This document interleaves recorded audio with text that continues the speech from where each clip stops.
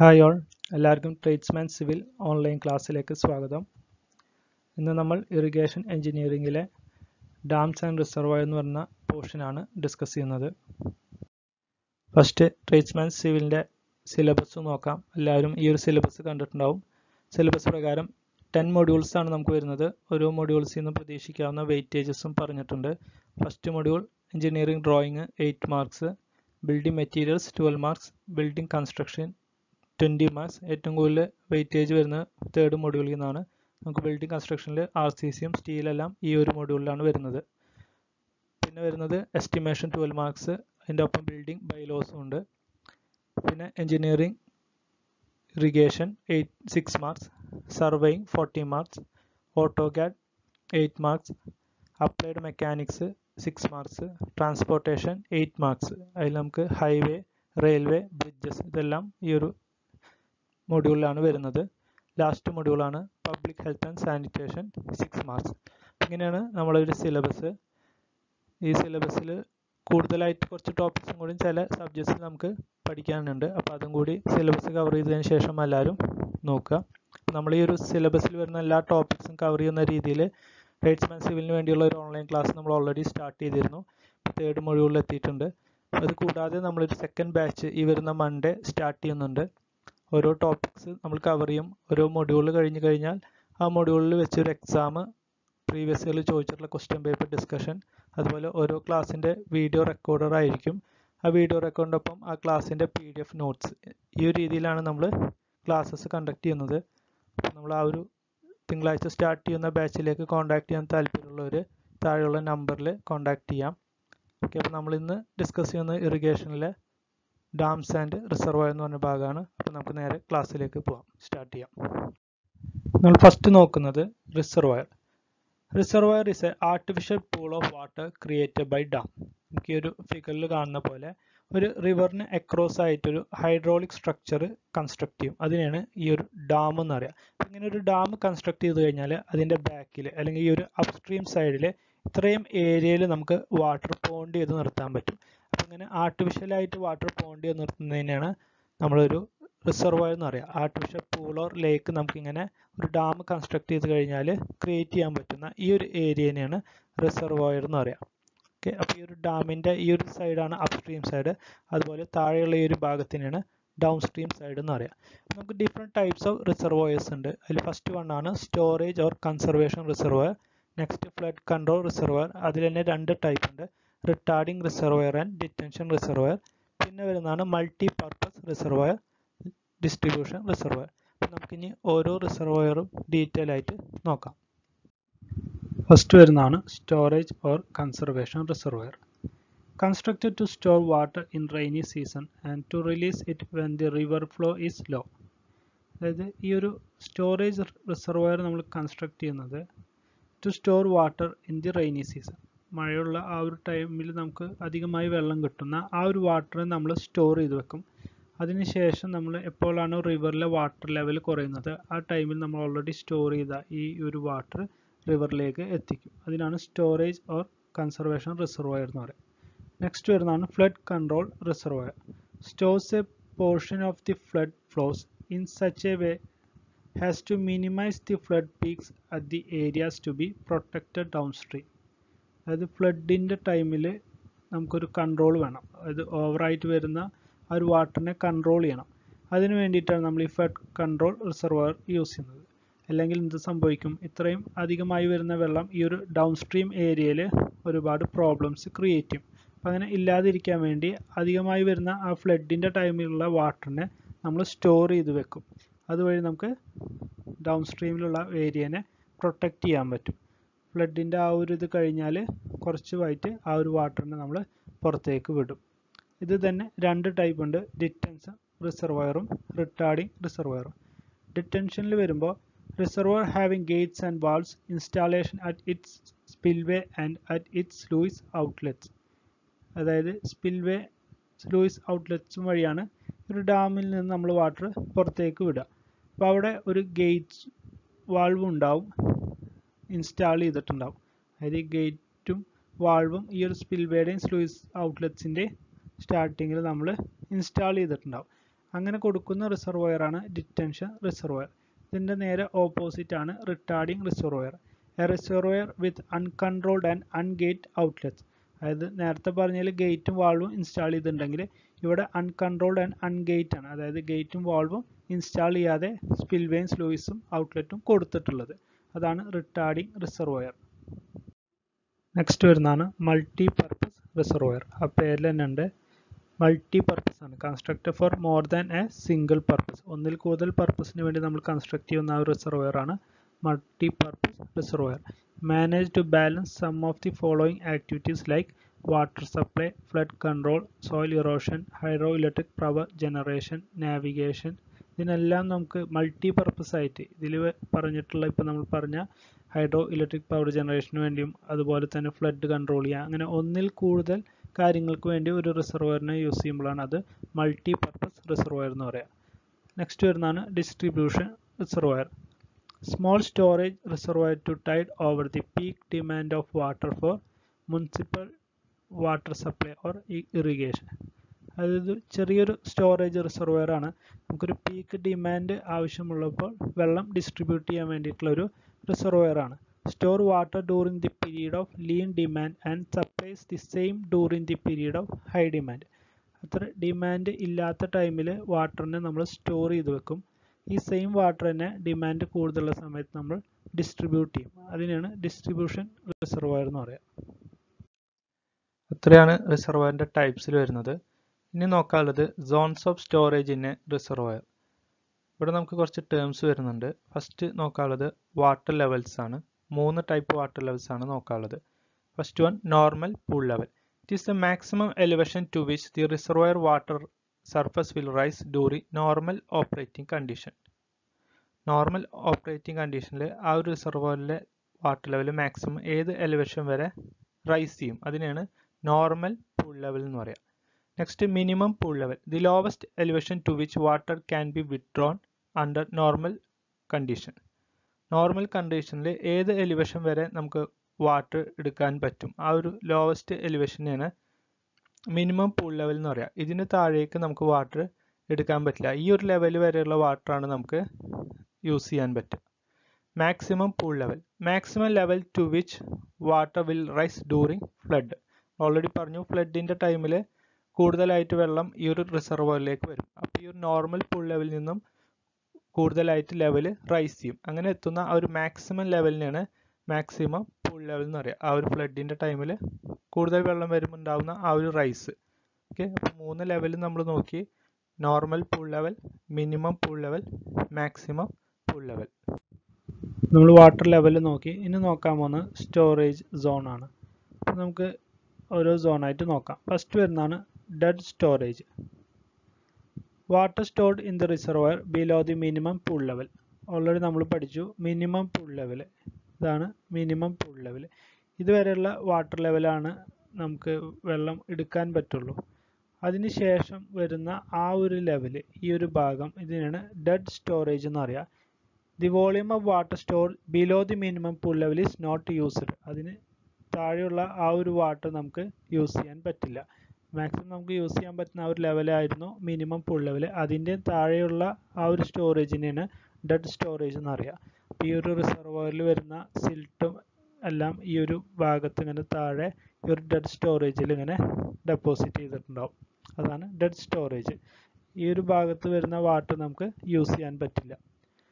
അടുത്ത് വരുന്നതാണ് surcharge storage. The volume of water stored between maximum pool level and normal pool level. Already പഠിച്ചു. ആ ഒരു flood വരുമ്പോൾ ഉണ്ടാവുന്ന ആ ഒരു ലെവലാണ് maximum pool level. Normal operating കണ്ടീഷനിലാണ് normal pool level. ഇത് രണ്ടും തമ്മിലുള്ള ഈ ഒരു ഡിഫറൻസ്, ആ സോണിലുള്ള സ്റ്റോറേജിനെയാണ് സർചാർജ് സ്റ്റോറേജ് എന്ന് പറയുക. അടുത്ത് വരുന്നതാണ് യൂസ്ഫുൾ അല്ലെങ്കിൽ live storage. Volume of water between the minimum pool level and normal pool level. ഇതാണ് minimum pool level, normal pool ലെവലും.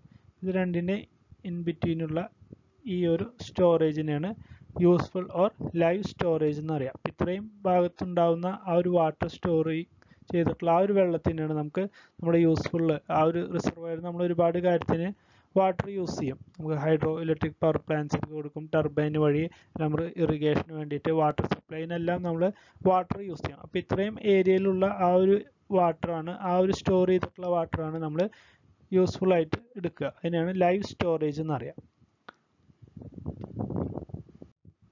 നമ്മൾ വാട്ടർ ലെവൽ നോക്കി. ഇനി നോക്കാൻ പോകുന്നത് സ്റ്റോറേജ് സോൺ ആണ്. നമുക്ക് ഓരോ സോണായിട്ട് നോക്കാം. ഫസ്റ്റ് വരുന്നതാണ് dead storage. Water stored in the reservoir below the minimum pool level. Already നമ്മൾ പഠിച്ചു മിനിമം പൂൾ ലെവൽ. ഇതാണ് minimum pool level.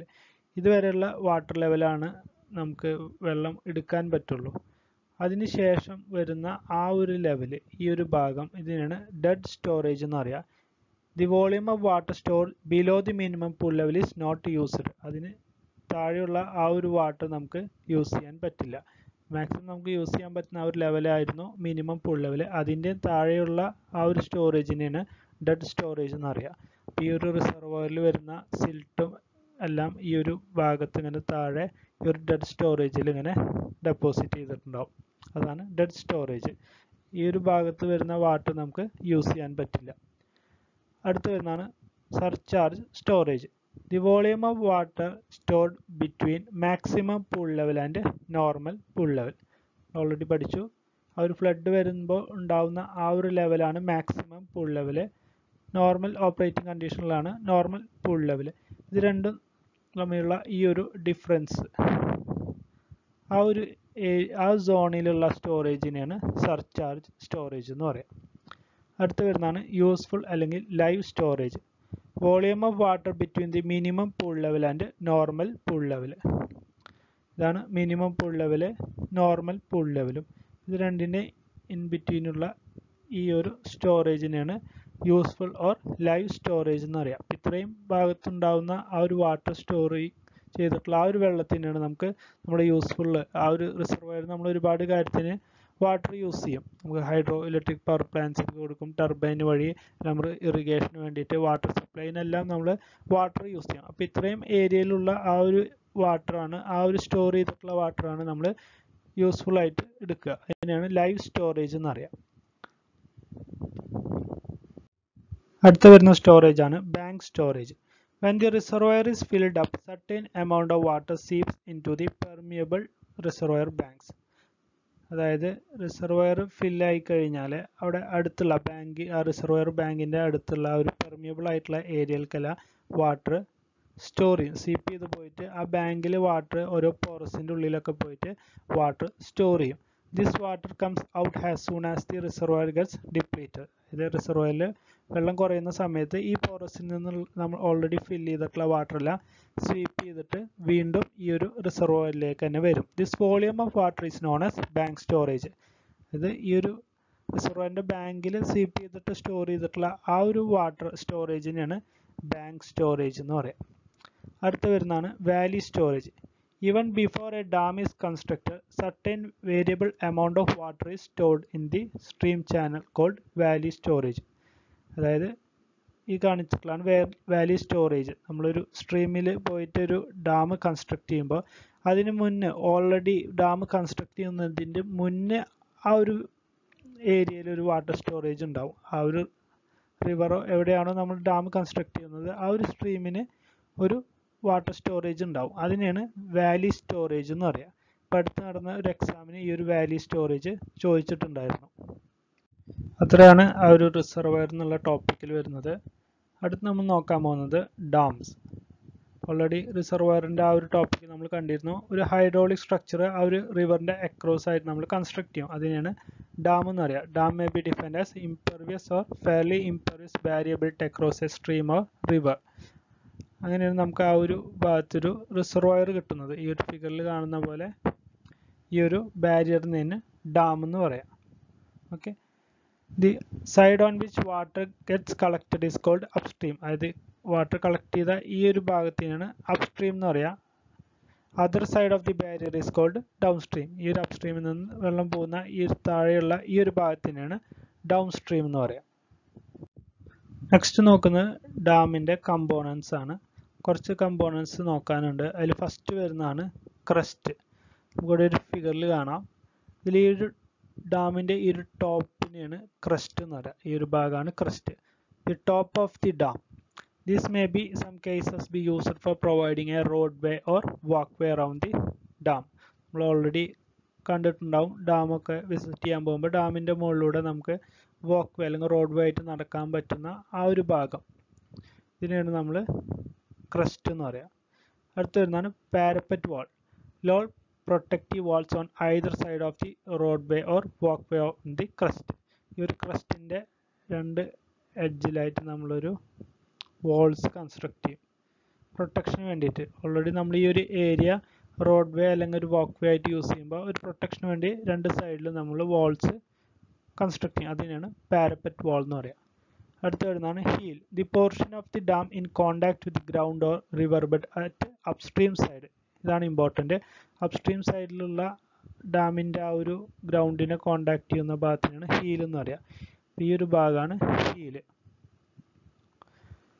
To. The portion of dam in contact with ground or river bed at down stream side. നേരെ opposite upstream സൈഡിലാണ് heal, അതിൻ്റെ down stream സൈഡിൽ വരുന്ന ഈ ഒരു ഭാഗത്തിനാണ് ടോ എന്ന് പറയുക. നെക്സ്റ്റ് വരുന്ന കമ്പോണൻ്റ് ആണ് spillway. It is the arrangement made near the top of the dam for the passage of surplus water from the reservoir. അതായത് നമുക്കറിയാം, അധികമായിട്ട് ഡാമിൽ വരുന്ന ആ ഒരു വാട്ടറിനെ പുറത്തേക്ക് വിടാൻ വേണ്ടി നമ്മൾ കൊടുക്കുന്ന ഒരു അറേഞ്ച്മെൻറ്റ് അല്ലെങ്കിൽ ആ ഒരു സ്ട്രക്ചറിനെയാണ് സ്പിൽവേ എന്ന് പറയുക. They are also called safety valves of A dam. ഒരു ഇമ്പോർട്ടൻ്റ് ആയിട്ടുള്ള പോയിന്റ് ആണ്. ഡാമിൻ്റെ സേഫ്റ്റി വാൾവ് എന്നറിയപ്പെടുന്നത് സ്പിൽവേ ആണ്. അത് ക്വസ്റ്റ്യൻ ചോദിക്കാറുണ്ട്. അടുത്ത് വരുന്നതാണ് abutment. The Valley slope on either side of the dam wall to which the left and right end of A dam R fixed to. ഒരു ഡാമിൻ്റെ രണ്ട് സൈഡിലും നമ്മൾ ഫിക്സ് ചെയ്യുന്ന ആ ഒരു സപ്പോർട്ട് ചെയ്യുന്ന ആ ഒരു ഭാഗത്തിനെയാണ് അബട്ട്മെൻറ്റ് എന്ന് പറയുക. അടുത്ത് വരുന്നതാണ് drainage gallery. Opening provide parallel to the dam access through the body of the dam. അതായത് ഡാമിൻ്റെ ആ ഒരു ബോഡിയിലൂടെ ലോഞ്ചിറ്റ്യൂഡിനലായിട്ട് നമ്മളൊരു ഓപ്പണിംഗ് കൊടുക്കും. മെയിനായിട്ട് ഇൻസ്പെക്ഷൻ പർപ്പസിന് വേണ്ടി അവിടെ ഡാമിൽ സീപ്പ് ചെയ്യുന്ന വാട്ടറിനെ റിമൂവ് ചെയ്യാൻ വേണ്ടിയിട്ടൊക്കെ നമ്മളൊരു ഓപ്പണിംഗ് പ്രൊവൈഡ് ചെയ്യും. അതിനാണ് ഡ്രെയിനേജ് ഗാലറി എന്ന് പറയാം. നെക്സ്റ്റ് വരുന്നതാണ് sluice wall. Opening in the dam near the base provided to clear the silt accumulation in the reservoir. ഈ ഒരു റിവറിൽ വരുന്ന സിൽട്ട് എല്ലാം താഴെ ഡെപ്പോസിറ്റ് കിടക്കുന്നുണ്ടാവും. അതിനെ റിമൂവ് ചെയ്യാൻ വേണ്ടി നമ്മൾ ഡാമിൻ്റെ ആ ഒരു ബേസിൽ കൊടുക്കുന്ന ഓപ്പണിങ്ങിനെയാണ് സ്ലൂയിസ് വാൾവ് എന്ന് പറയാം. നെക്സ്റ്റ് വരുന്നതാണ് free board. To prevent the overtopping of the dam during the period of peak flood, a sufficient margin is provided between the surface of water level in the reservoir and top of the dam. Already പറഞ്ഞിരുന്നു, peak flood വരുന്ന സമയത്ത് കൂടുതൽ water റിസർവോയറിലേക്ക് വരും. അപ്പോൾ അത് ആ ഒരു ഡാമിനെ overflow ചെയ്ത് പോവാതിരിക്കാൻ വേണ്ടിയിട്ട് നമ്മളൊരു സേഫ്റ്റിക്ക് വേണ്ടിയിട്ട് അഡീഷണൽ ആയിട്ട് കുറച്ച് ഭാഗം വിടും. ആ ഒരു ഇതിനെയാണ് ഫ്രീ ബോർഡ് എന്ന് പറയുക. ഈ ഒരു ഫിഗറിൽ കാണുന്ന പോലെ ഇതാണ് ഡാമിൻ്റെ ടോപ്പ്.